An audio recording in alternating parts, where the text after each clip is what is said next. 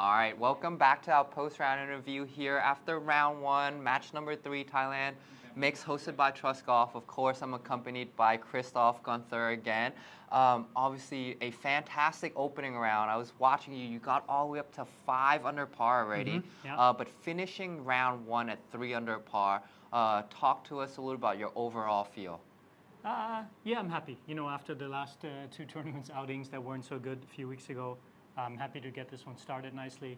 Had it going for a while, sort of, was playing nicely, and then hit a few wild ones on the back 9, but starting to feel comfortable again. So yeah, looking forward to tomorrow.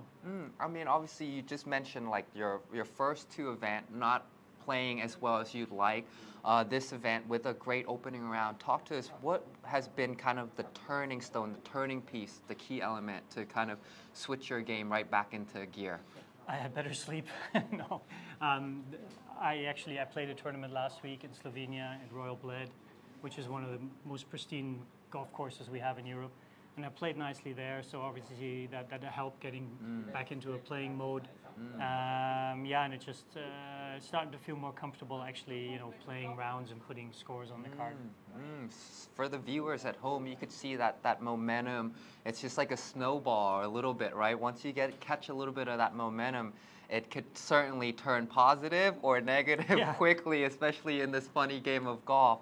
But you had a little bit of a hiccup coming in on hole number 16. Talk to us a little about that situation. Well, 16 is just the toughest hole. I mean, most of the golf course is very, you know what you do, where you hit your shots, where you hit your next one. You have a lot of wedges in, and then all of a sudden you get to number 16, and you think, yo, where did this one come from?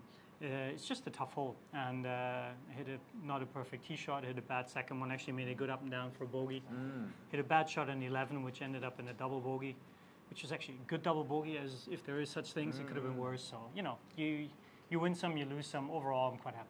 Yeah, certainly for the viewers at home, you could hear the insight on what a professional is talking about.